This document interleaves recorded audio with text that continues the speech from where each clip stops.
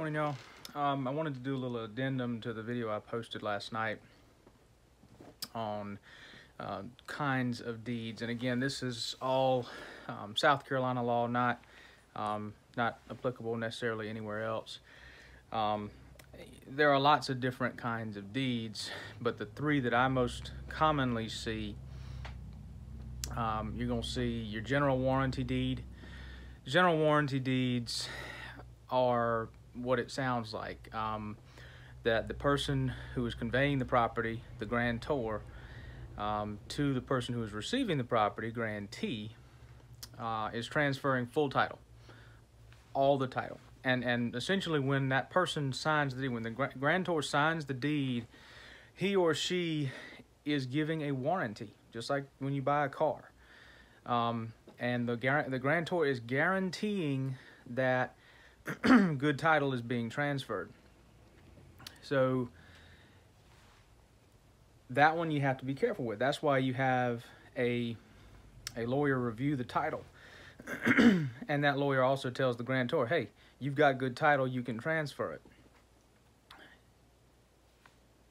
That's a general warranty deed. And if you don't transfer good title, theoretically a grantee could bring suit against you, and you as the grantor would have to defend them. In fact, that's what the language of the deed actually says, and shall forever defend, and in fact your heirs and assigns. So if you die and then your children are still alive, your children could get sued for it, because the guarantee doesn't run out, at least not that I've ever seen. But also I've never seen anybody sue a grantor. That doesn't mean it doesn't happen, just never seen it. That doesn't mean it can't happen. So general warranty deeds. So that's the most common. That's what you want, because that gives you everything, and you've got a guarantee. And if you've got a lawyer, you've got an insurance policy that backs that up. Not only that, but you had somebody who knows what they're doing review it first. All right. Second kind, which is the next most common kind, is a quit claim. And I've heard people call it quick claim and stuff like that, but it's Q-U-I-T. T is in Tom. Quit claim. And when I was in law school, my law school professor got a big old grin on his face. He was a bit of a ham, man after my own heart. He got a big old grin on his face, and he said, listen, anybody has $100, I will give you a quit claim deed to the Eiffel Tower. And he said it with the most confidence in the world, and everybody was like, what do you mean? And he went on to explain, a quit claim deed transfers all title and interest that the grantor has, if any. And that's the dangerous one. That's the one that Led was really talking about, that you see from scam artists. They give you a quit claim deed because people don't know generally the difference between a quit claim and a general warranty.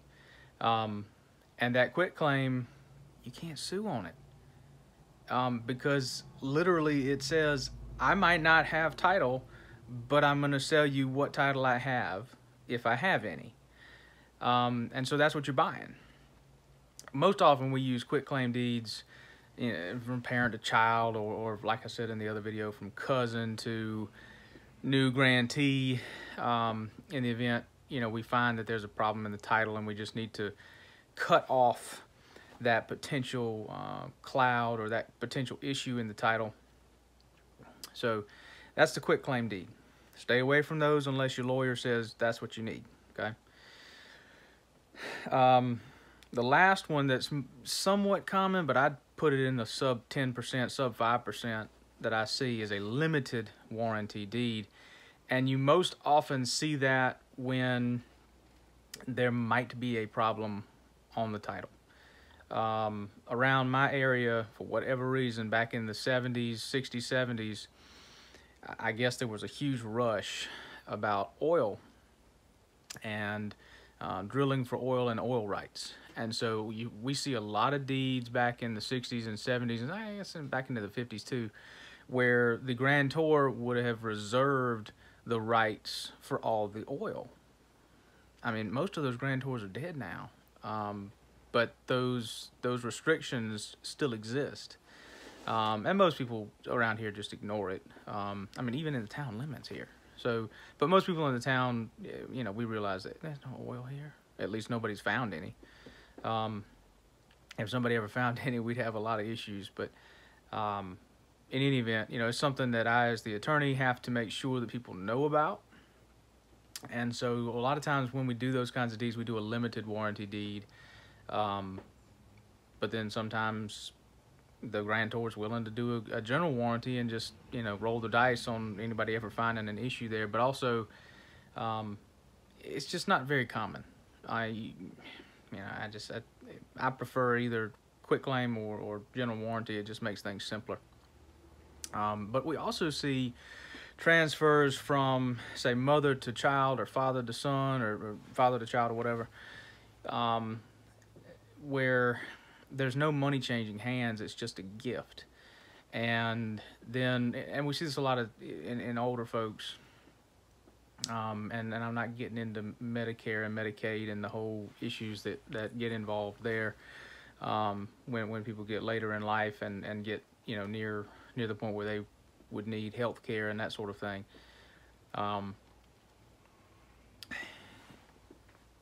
a lot of times you see a deed, and it's usually a general warranty from parent to child that says, I'm giving it to my child, but I'm reserving a life estate for myself. It's not a separate kind of deed, but it is a different kind of transfer because you reserve something. And you can always reserve rights to a piece of property. If you're going to transfer an acre to your son or your daughter or your friend or whatever, I mean, you can always reserve certain rights. You know, the right to drive across it, an easement, easement for a power line, easement for sewer. You know, those are fairly common. Reserving the right to cut timber. You know, you can always do that. But we see these life estates, and it's done so that you kind of skip probate. Because probate, I mean, it's not free. I mean, you still have to pay for everything and all that. But if you do, at least in South Carolina, if you do a deed to your child or to whomever you want it to go to, and reserve a life estate unto yourself, it belongs to you, the grantor, for your life. That means as soon as you pass, the property automatically transfers. Title automatically transfers to your grantee, whoever that was, and they're named or called the remainderman, basically, they hold a remainder interest, and their interest only becomes viable after your passing and immediately upon your passing, and it skips probate. It does not have to go through probate at all. It's a good way to basically stopgap, and if that's the only thing you have, that's the only thing you own other than maybe some bank accounts, because you don't have to probate bank accounts. You know, certainly you'd have to comply with a will or all that with probate, but really, I mean, if you put all your money with right of survivorship, something like that, and there's different vehicles for that. Talk to your bank about it. That's not something I really get into. And then do these life estate deeds. You don't need to have a estate, assuming that's all you have. Now, if you got stocks and bonds and retirement accounts and all that craziness, there are ways to skip probate, but it's always good to have a will. I mean, I'm 35. My first will was written when I was 18. Of course, that's because my dad's a lawyer, but still, it's good to have a will, if for no other reason than to resolve any potential disputes between your mama and your wife, or any sort of issue that you may have, or your daddy or your brother-in-law, or, you know, I thought I was going to get this, and he promised me this. And here's the thing. People promise people things in their will and then don't do it. It happens all the time. And then they look at the lawyer and say, you did this. No, we didn't. Promise you. But at the same time, they might have told you that just to keep the peace, and then they gave it to the person they really thought ought to have it. Or they told you were going to get it, and then they just gave it to all their kids, because that's fair. So, we've covered today, general warranty deeds, quit claim deeds, limited warranty deeds. We covered a little bit of estate planning stuff.